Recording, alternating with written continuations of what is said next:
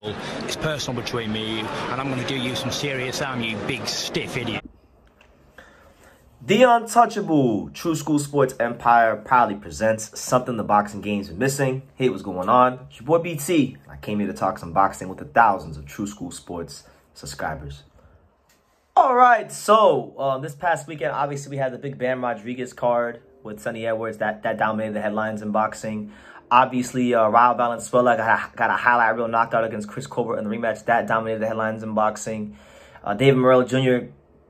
put a straight demolition job on Sena Agbeko. That dominated the headlines, but lost in the shuffle of all this, I feel. Because I feel like this story is not quite getting the attention and the coverage it deserves in the boxing world. And you guys know me. You guys know that True School Sports is the home of boxing. You know, BT, the Untouchable True School Sports Empire. You know, what we do here is we talk about boxing, but more importantly, we definitely stick up for the little guy in boxing. You know, those fighters that sometimes get overlooked, or those fighters that sometimes don't have the biggest voice. You know, I try to bring light to those guys and put the people that watch my platform, my channel, my content on game to what's going on and give them, you know, the best insight I can, right? So, to me, the best story of this past weekend, those are all great fights and performances and things like that I mentioned previously. But to me, the real story of the weekend was on the undercard of Bam Rodriguez versus Sonny Edwards, because I was watching the undercard and there was a fight. There was a fight in the bantamweight division. I believe I'm gonna say it was bantamweight.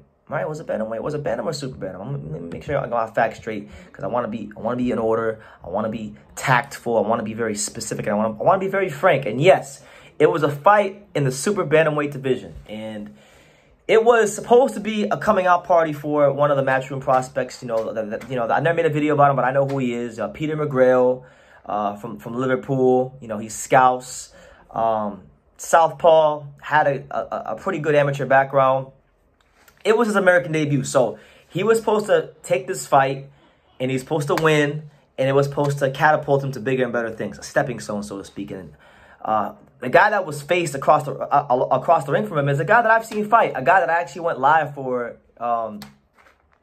his only loss of his career, which was none other than Detroit's very own Jarico O'Quinn. Yes, that Jarico O'Quinn. Now, O'Quinn suffered a setback in 2021 against Saul Sanchez, and I remember I went live for that fight, and Jarico O'Quinn got obliterated. He got dropped 3 times and got stopped in the first round by Saul Sanchez. And since that fight, he's been winning some little fights against some not the biggest names, but I remember when he fought Carlos Mujica back in July. I had a chance to watch that fight. Competitive fight, but I wasn't really blown away by his performance in that fight. So nothing on paper or in his previous performances that I had seen from Jarico O'Quinn told me that he was going to beat Peter Mcgrail. It felt like it was just going to be business as usual, smooth sailing as usual for Peter Mcgrail, and it was supposed to be his coming out party. But what happened to Peter Mcgrail? He was boxing Jarico O'Quinn and winning round after round. He won the first round, he won the second round, he won the third round, he won the fourth round. He was using that range. He was touching him. He was keeping him at bay. He was pretty much in firm control of the fight. Nothing seemed to be going wrong for him. And then the 5th round comes. So the 5th round comes, and he's boxing him. And then what does he do? He does what Ben Davison, I don't know who his trainer is, but Ben Davison, another British trainer, always tells his fighters, don't get greedy, right? Peter Mcgrail got a little greedy. Peter Mcgrail got a little bit greedy, ladies and gentlemen. So what did Peter Mcgrail do? Peter Mcgrail started to close the gap. He started to come forward, try to look for the knockout. And when he looked for the knockout, he found that Detroit right hand upside his head. So Jarico O'Quinn just kind of, as he's coming in, loops the right hand. Bang! Puts him right on his ass. Peter Mcgrail don't know what hit him. Peter Mcgrail's on the canvas, looking like, he got hit by a Mack truck. And he couldn't get up. And Jarico O'Quinn, I believe he was a 6-1 or a 4-1 underdog, something like that. He was a pretty sizable underdog. Jarico O'Quinn scores the biggest win of his career in a fight that he looked like he had no business winning, and he takes the old Peter Mcgrail. Now, to give you guys context to the kind of hype that Peter Mcgrail was getting on that side of the pond from the boxing industry, Peter Mcgrail had been called by some to be the Scouse Lomachenko. Because he's southpaw, got good footwork. I mean, I think it's a bit of an exaggeration, but people were calling him that. He's a good fighter. And they picked Jarico O'Quinn for a reason, okay? And Mcgrail was winning the fight easily, and then he got caught. And funny enough, to give you guys more context, Jarico O'Quinn is not even really like a full-time boxer because I think sometimes boxing fans don't realize this. Lost in the midst of their favorite fighters who have millions of dollars pumped into their careers and are marketed to them. Lost in the shuffle of everything that's marketed to boxing fans. Well, most boxing fans don't realize that in the grand scheme of things, in the ecosystem of fighters in boxing, most fighters got to get a job, a 9-to-5 job, because they can't afford to live off boxing alone. So they have to do something to support themselves and their training expenses, unless they have a manager who's, you know, giving them a stipend or fronting the money, right? And even that's not the best thing sometimes, because some managers don't have the fighter's best intentions at heart, right?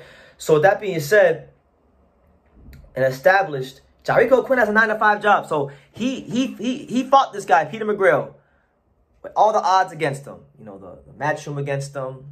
This guy's a top amateur, you know, really good fighter, 8-0, rising prospect in the sport. And Jarico O'Quinn, he found a way to win when it didn't look like he was going to win. And that should dramatically change the trajectory of his career. And I love stories like this, because boxing is such a hard sport to make it in. And it's even harder to make it in when you're the B-side type of fighter, right? So when you do see a B-side fighter overcome against all odds, you love to see it in boxing. Jarico O'Quinn said it best in the post-fight press interview. He said, you know, they try to cherry pick me, but when you pick the wrong cherries, that's what happens. And he's taking the old Peter Mcgrail, and he told Peter Mcgrail he need to go tighten his defense up, right? So good for him, man. Good for him. And let's talk about him for a second, because I'm sure he's been working very hard in his life, because he says he has to work 12 hours a day. I don't know what he does for a living, but he said he works 12 hours a day. So, you know, right now, I don't think he's ranked anywhere, but on BoxRec, he's ranked number 20th, right? And I think there's some good fights for Jarico O'Quinn. Good for him. Obviously, I know with the way Matchroom operates, they'll probably try to do the Peter Mcgrail rematch, which, if they do, I'm going to say it straight like this to Eddie Hearn and Matchroom Boxing. If you do the Peter Mcgrail rematch, we ain't pulling. I don't want to see no funny business, no foolishness with you're gonna fight on the Anthony Joshua or Katie Taylor undercard somewhere in the UK or Ireland. No.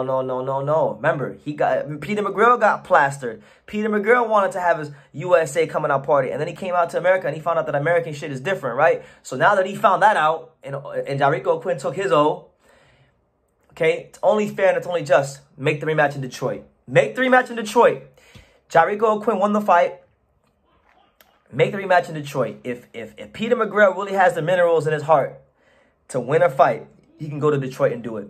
And if not, then he'll forever be exposed as the fake Scouse Lomachenko, right? So with that being said, either a rematch in Detroit between those two, or Jarico O'Quinn deserves some fights against, some guys ranked in and around him. I mean, you got Liam Davies, who's 15. He beat one Brit. What's another one to him? That could be a good fight for him. You got TJ Doheny, who's been knocking everything out in sight. I like that fight for him. Maybe that could be a fight. Merjan Akmadali did fight on this card. Why don't Merjan test his luck against Jarico O'Quinn, Listen, there's options out there for him. I think this should up his pay, and it should up his bracket, and maybe it might be a chance where he doesn't have to work his job anymore. Hopefully that's the case for him. But look, good for him, man. Good for him, because I remember when I watched him fight Saul Sanchez, it wasn't pretty. He got butchered in that fight, got beat up badly. But you know what? It's a cliche saying, but sometimes it's true. Sometimes in life, you have a minor setback for the chance to have a major comeback, and maybe this is what's happening for Jarico O'Quinn in his career. So Detroit, 313, the Motor City. Stand up. Jarico O'Quinn taking O's. Let me know what you guys think in the comments down below. What did you guys think of the fight if you watched it? And what do you think should happen with Jarico O'Quinn and Peter Mcgrail? Leave your comments down below. Make sure you guys take the time to subscribe. And like I say in every single one of these videos, you can love me or you can hate me. But I'm just a kid from Daniel. So until next time, take care, guys. Thank you for watching another video on the untouchable True School Sports Empire. For more great boxing content just like this video, click right here. And make sure you subscribe. Much love from sunny South Florida.